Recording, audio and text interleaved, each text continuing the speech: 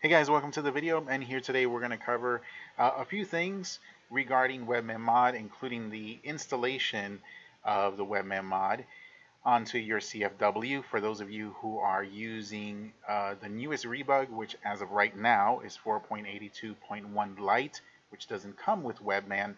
And by the way, the future releases of Rebug, if there is any, they won't come with Webman either, so you might want to keep this video handy so you can refer to it in case something's released in the future and you want to add Webman to it. But we're going to cover how to delete Webman from your system as well. Not only that, but this is not just for 482 Rebug. This can work on any version of Rebug or any CFW as long as you have Cobra enabled. And I'm going to show you how to delete it and then install it. Not only that, but you can even go back to an older version of Webman mod if you want and use an older version that maybe is more stable, maybe has less bugs if you're experiencing problems. And if that doesn't work, you can refer to the first section of this video, which will show you how to delete everything, and then you could try another version of Webman mod and so on. So again, it doesn't have to be the new Rebug. You can do this even on the old ones.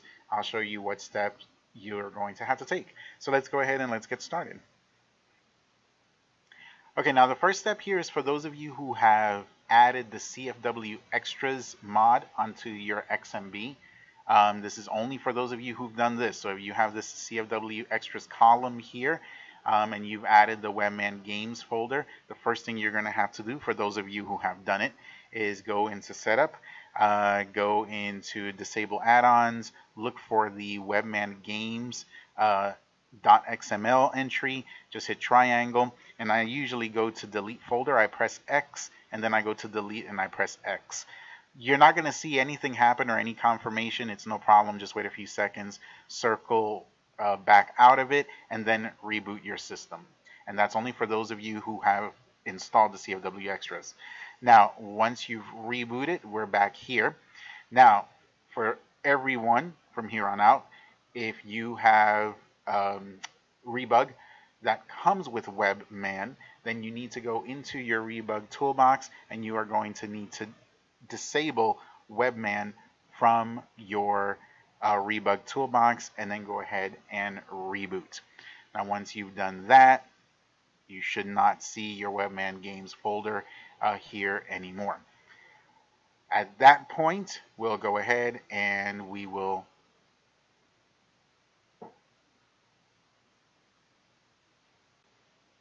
Alright, so once the Webman Games folder has disappeared, you're going to go ahead and if you have the Webman mod entry on your XMB, you're going to go to it, just hit triangle and go ahead and hit delete and delete that as well. Now for this next step, we're going to go into the file manager. Those of you who are going to do this via FTP can just follow along via FTP. Alright, so now we're here at the Multiman file manager, but again, you can follow via FTP or using any file manager you'd like. We're going to go into dev HDD0, and while we're here, we're going to go into game, the game folder, not games, but game. We're going to scroll all the way down to the bottom. The Webman mod folder is usually called UPD Web Mod. So when you delete it from the XMB, it should delete from here and you shouldn't see it. So as you can see, I don't have it here. Okay, so I deleted it from the XMB right before I came into here, so it's gone. We want to make sure that it's gone. Now we're going to scroll down to plugins. We're going to double click in there and we're going to make sure that any file that says WebFTP server SPRX is gone. So the WebFTP Sprix file we want to make sure is gone. Basically it will look like this. Let me bring my files up here. Okay, well, alright, and it'll look like this. So if you have a WebFTP server Sprix file in there, you may want to go ahead and delete that. Actually, you need to delete it. Also, if you have any files in there that begin with the letters WM, which usually stand for Webman, make sure they get deleted as well. Now we're going to go back out. We're going to scroll down a bit here into the TMP folder. And then here in the TMP folder, we're going to delete any and all files that begin with the letters WM. So for example, I'm not going to do it because I have mine set up the way I want, but this is how you do it on yours. Click on here like WM language, there's WM temp. If we scroll down a bit more, there's WM config, WM custom combo, and whether it's a file or a folder, it doesn't matter. As long as it starts with WM, you'll highlight them all and then just delete them. All right. So yeah, that's pretty much all you got to do there in this folder. Now we're going to go back out. We're going to scroll down here to the bottom, and we are going to delete the entire XML host folder. Once you've deleted that folder, if by chance you have a file here that's called boot plugin text, you can probably go ahead and delete it, but you can double click on it. This will actually show you the text file. It'll display it. And basically what you're looking for in the text file, which is called boot plugins text, is to see if you have an entry that's called web FTP server Strix. That's probably the only entry you'll have in there. If it is, you can actually delete the entire boot plugins text file. You can just delete it all. So once you've done that, I usually like to just at this point reboot the system, and then I'm taken back to the XMB, and at that point you can go ahead and install whichever version of Webman mod you want. And that's pretty much it.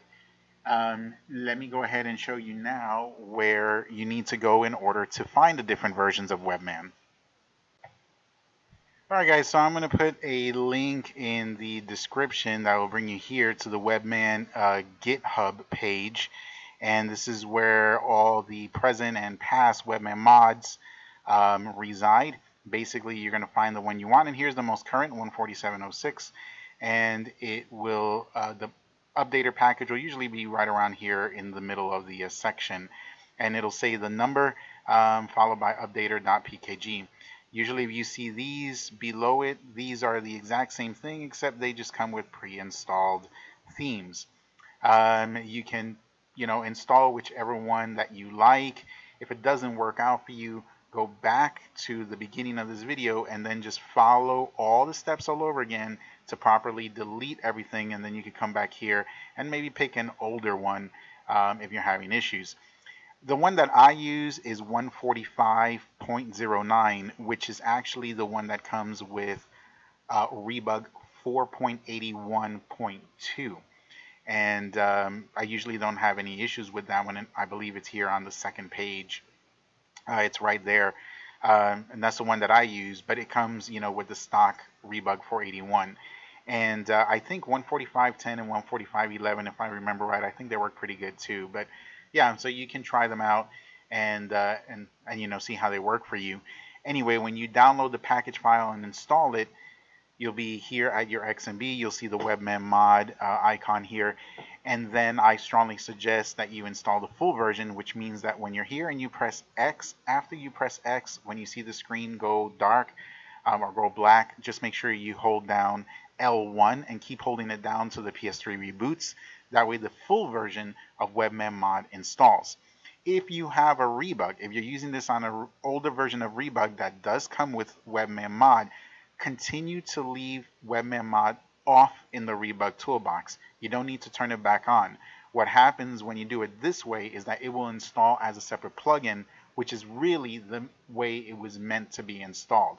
For those of you that are using like the newer Rebug, which doesn't come with Webman mod, then you don't have to worry about turning it on in the toolbox. But if you're using the older version, just leave it off. And then for those of you who are using the CFW extras, once you've installed whichever version of Webman mod you want, you can then come back here, go into the setups, go into enable add-ons, go into game directory, and then go ahead and install the Webman games folder. You may need to reboot the system, and then the Webman games folder should reappear. Those of you who don't have this mod installed, then don't worry about it. Right? And that's pretty much it. Oh, and by the way, before I forget, it's always a good idea whenever you do a fresh install of your Webman, once you've brought back the Webman games folder and everything, just go into the setup. And by the way, yes, my icons are different because I've changed them. I'll show you how to do that later on. Anyway, go into the Webman setup and I always recommend that you do the refresh XML, okay, and that way your game list will be updated, and then it'll ask you to reboot, and then just reboot your PS3. So you should always do that right after you've installed a fresh install of Webman Mod. All right, guys, hopefully this was able to help you out. Don't forget, as always, thumbs up and subscribe, and we'll see you next time.